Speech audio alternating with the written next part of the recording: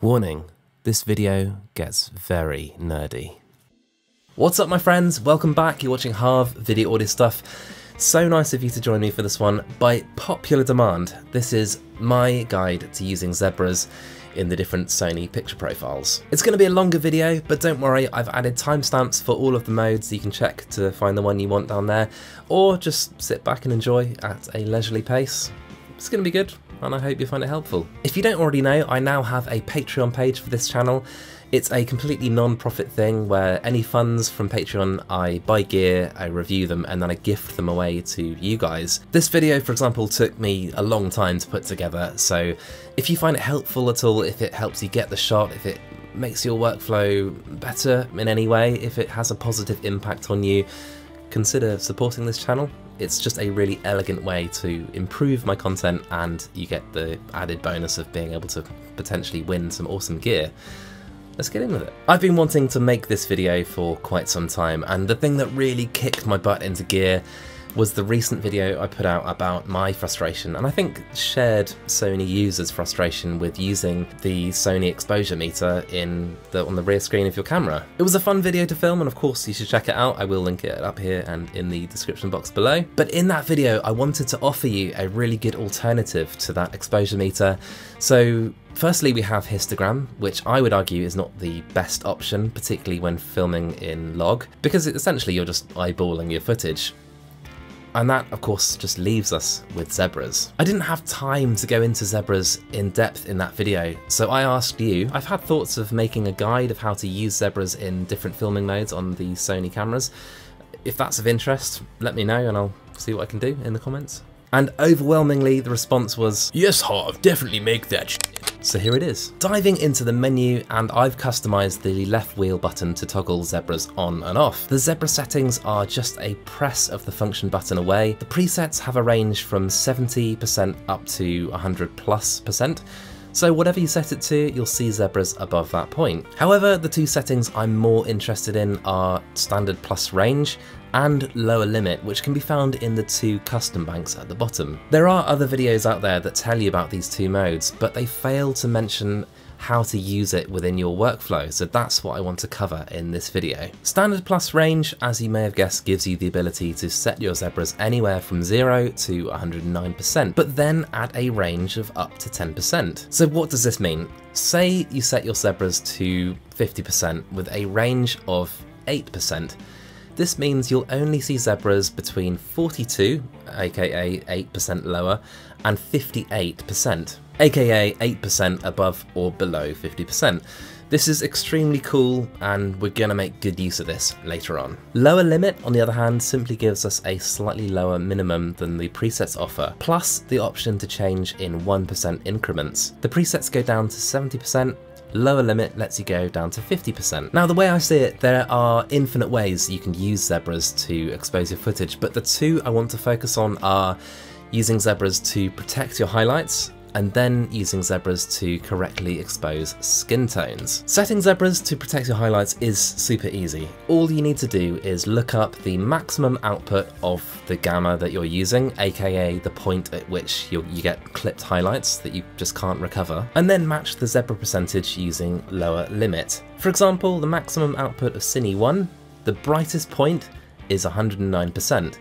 In theory, if we set our zebras to 109%, you can film and it'll be really obvious if your highlights are clipping. Now, Sony tells us what most of these outputs are on their website, but not all of them for some reason.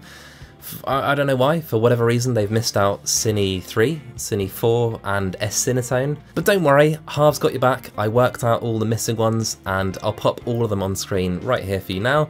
You've got all of your Cine gammas, you've got S-Cinetone, you've got all of your log gammas, and then all of the HLG options. I'll also paste these into the description box below, so you can always copy and paste them for future reference. You are welcome. So applying this technique to a real world example, and ignoring the fact that this is slightly out of focus, you know, I checked focus before I hit record, and then just before I did, my camera decided that the most interesting thing in this scene was this twig, and it just goes to show that autofocus is great until it's not. Anyway, you can still see in this scene I have just let it overexpose. All of the sky and a large proportion of the water are clipped. They are at 109%, and we've lost all detail in those areas. So then I applied zebras using lower limit at 109% and adjusted my exposure, and this was the result. And this has done a really nice job. All we've got in terms of highlights is just a few, I suppose you'd call them specular highlights,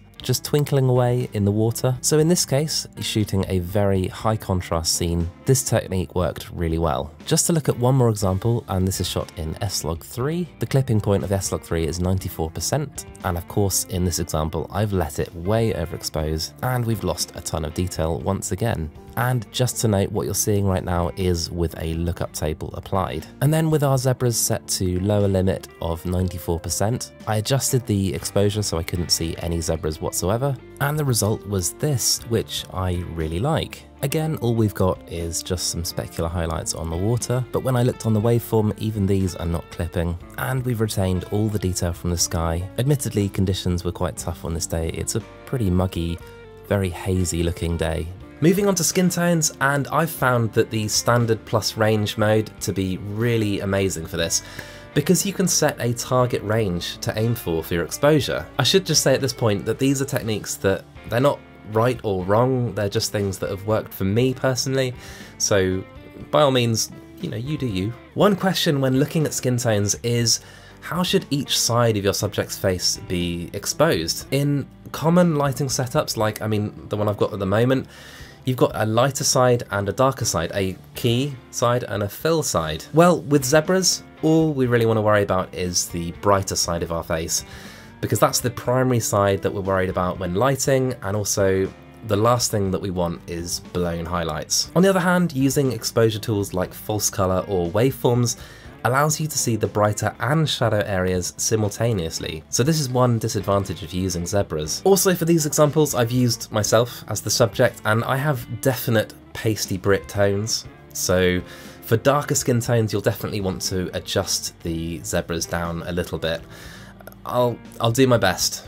Let's just get on with it, and we'll go through some cameras now. Let's do it. So kicking off with Cine 1, and yes, it is lacking a little bit of contrast, but I always kind of find that with the Cine profiles. In my experience, they all need a little bit of stretching out, but ignoring that for now, because the important thing is how our skin tones are exposed, and this is with our zebras at 60% with 2% of range, and I'm very happy with this. There are no hot spots, and the key side of my face is exactly where I want it to be. Moving on to Cine 2, and I am less happy with this. By the way, I'm exposing all of the Cine cameras with my skin tones at 60%. I suspect the difference here is that Cine 2 has a lower output of 100%, so the luma values are slightly different. So in this case, I would actually recommend stepping down to, say, 57%, and still with that +2 range, and I think I would be happy with that on my skin tones. And then moving on to Cine 3, which any long-term viewers of this channel will know this is my least favourite gamma. Look at all the extra contrast you get, see how my skin tones just look a little bit more hot, I would say. I really don't like baked in contrast, so for this one I also would consider stepping down to, say, 58–57%, but even then there's the danger of having a very dark and quite contrasty image. Cine 4 is an improvement for sure, but again, I think I would still prefer to step down to, say, 58%. Not that I'm unhappy with this, of course, it's a pretty lovely image. 60% is still a good basic guide for my pasty skin tones, so 58% I think is just some fine tweaking, that's all.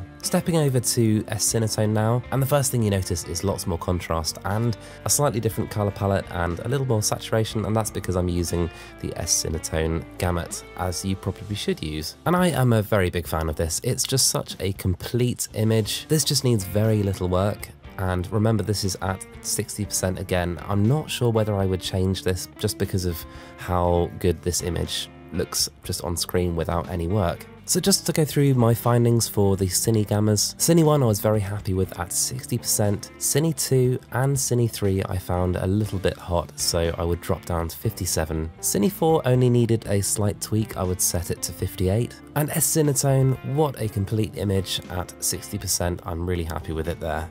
I know what you're thinking, this is just for my pasty skin, so what about darker skin tones? Well, it's so tricky to say because of the sheer range of different skin tones, but I would say from my lowest percentage all the way down to potentially down to 45% for these cine gammas, but really the best answer I can give you is to do some test clips for yourself. So my apologies, that really is the best I can offer as I only have myself to use as a subject. Just to touch on the subject of hotspots, because I anticipate some of you may say, Harv, what are you talking about? Hotspots? Well, you'll get areas on a subject's face which are particularly bright, and that's just because our faces have natural oils which are reflective.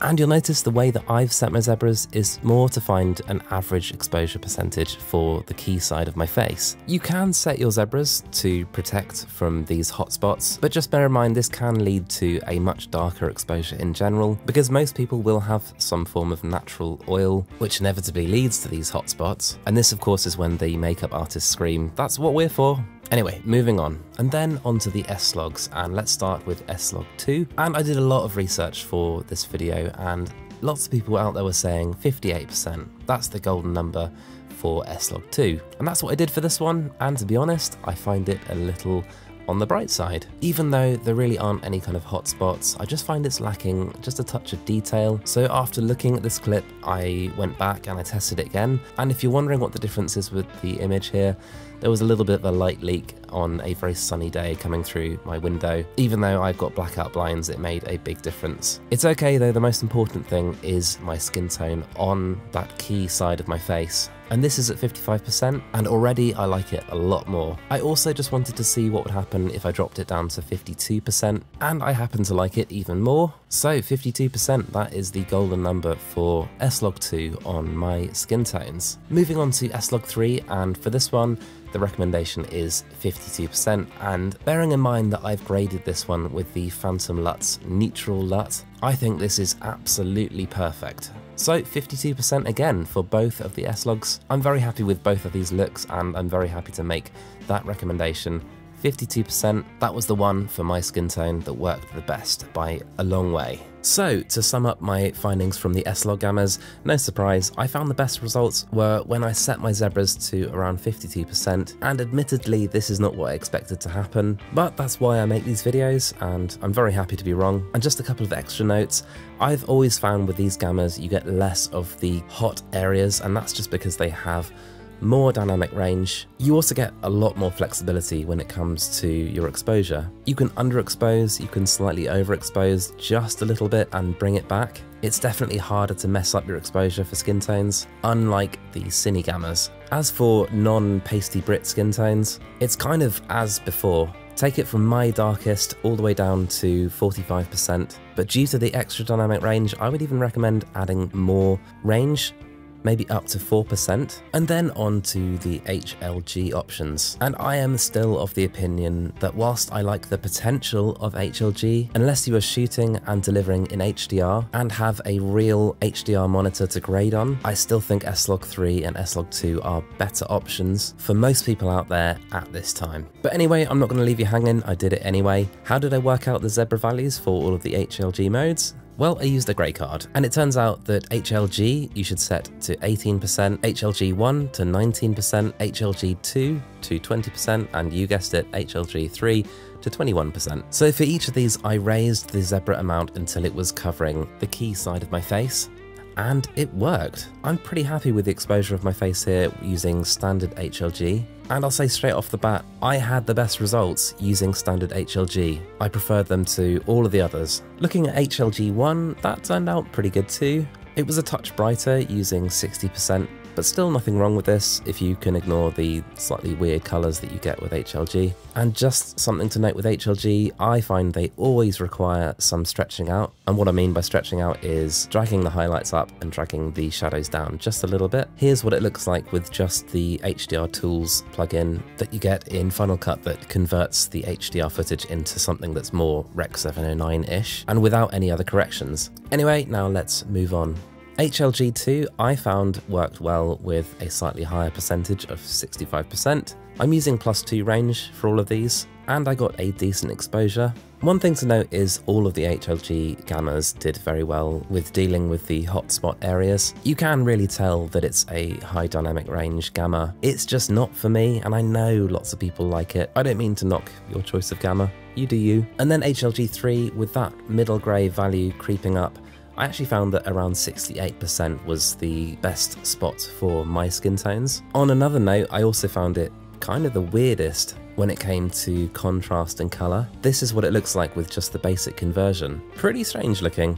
Anyway, now let's sum up some thoughts about the HLGs. So standard HLG, I was very happy on my skin tones using 58%. HLG1 I originally set to 60, but I felt that it was a little bit bright, so again I would go 58%. HLG2, you can definitely push it up to 65, and HLG3 to 68. Obviously scale these up or down for your subject's skin tones, but just some notes, the HLG gammas have lots of dynamic range, so they deal with highlights pretty well. However, for these gammas, I would almost just want to recommend using grey cards. I mentioned these before, HLG 18%, HLG1 19%, etc. But of course, you can't just set your zebras to these low percentages because when looking at the back of your Sony camera, it's displaying corrected footage and it's mapping that middle grey point to a much higher value. And these are the values that I used, and if you want to read more about this, I've linked a really interesting but quite complex article in the description box below. You are welcome. Because I know that someone is going to ask this in the comment section below, what about using zebras to expose for 18% grey in S-Log3? Well, the S-Log3 equivalent of 18% grey is 41%. So in theory, we can just set our zebras to 41% and just add maybe 1 or 2% of range just to give us a little bit of wiggle room. In theory, we can then use just a grey card in any situation and we'll get a really good standard exposure. This is not my favourite method, but it's a method. Let's just see what happens, eh? So in the menus, I'm going to do exactly what I just described. I'm going to set my standard plus range to 41% with a 2% of range. And then when I put the grey card in front of the camera and adjust my exposure, you can see that range of zebras. It's a little bright here, and as I lower that exposure, you can see it creeping towards the middle grey. And you can see I've just about got it here, and then, oh, a little too far. So I'm going to back off and go with this and just see how this looks. So then when I step back around the camera, you can see that my skin looks a little dark, and I can tell this because with this lookup table, the lower your exposure, the more it accentuates your saturation. With a quick correction, I actually quite like the results, but I'm not a massive fan of this process in general. So there we go, it was worth a try. Anyway, now let's take everything we've learned in this video and grind it up and make a really delicious espresso of tips for you to take away. Firstly, I recommend setting up the two custom zebra banks and use one for lower limit and the other one for standard plus range. Lower limit is an ideal mode for setting up your zebras for protecting highlights. I like standard plus range for exposing skin tones. Of course, you will need to adjust these percentages according to your subject's skin tone. You'll need to lower the zebra level for darker skin tones and raise it even higher if the subject has even more pale skin than mine, if that's possible. Bear in mind there is a distinct disadvantage that zebras have, that when looking at skin tones, it's tricky to judge the exposure of the fill side and the key side at the same time. Of course, waveforms and false colour do a much better job of this. It's definitely possible to use a grey card and expose to 18% grey with S-Log3. Set your zebras to 41% as described earlier in this video. Lastly, you do you. These are just a few methods that work for me. They're not right or wrong. My hope is that you take something away of value from this video. Anyway, that's it for now. I just hope you found this video interesting and helpful. I want to hear from you. Was it interesting and helpful? Did it help? How do you use zebras to expose your footage? If you have any pearls of wisdom regarding exposing your footage with zebras or waveforms or false colour, please don't hesitate to pop it in the comments section below. After all, this channel has always been about learning and sharing. I've now made hundreds of videos about videography and audio on this channel, of which YouTube has hand selected this video for you, and the one underneath is my most recent upload. Until next time, let's help each other out and shoot better video. See you guys.